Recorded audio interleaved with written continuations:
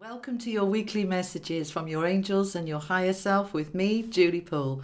And if this is your first time here, welcome. If you like what you see, please subscribe. Click the little bell so you don't miss anything.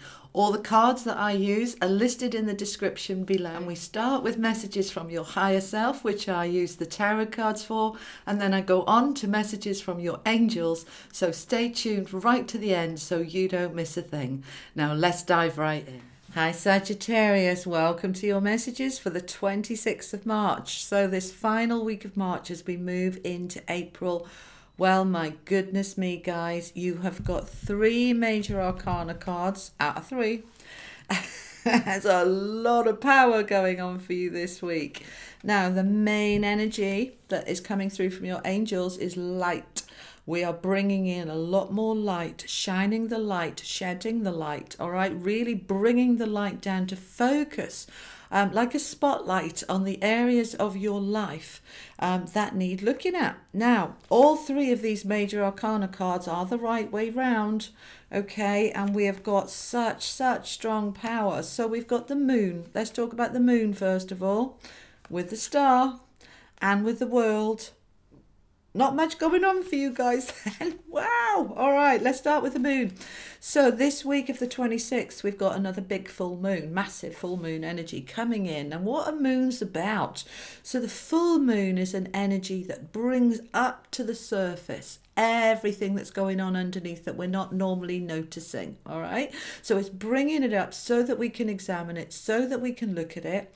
And again, your angel cards are saying the light, bringing everything into the light, letting the light shine on things, okay? As it comes out of the darkness into the light, it brings our awareness up. We can't change anything we're not aware of. So that awareness in the light is the most important thing. So the moon is bringing up what's going on inside you emotionally, your thoughts and your feelings, everything that is going on inside that we don't normally have time to look at or we're just not aware of. So this full moon, I want you to really pay attention to, Sag, because it is really shedding a light on stuff for you, shining a light on stuff inside that wants to come up.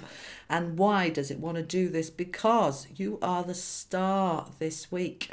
All right, don't know why, don't know what's going on for you guys, but your higher self is saying, do you have any idea how strong your light is and how you should be shining like that star that you are?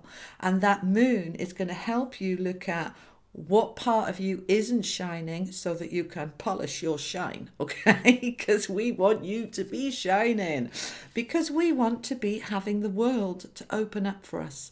Sagittarius, you are adventurous spirits, okay? You are free spirits. You need to know the world is your oyster and you can be part of that world, and that you are... I'm feeling for many of you wanting to reach out to the world and participate much more actively.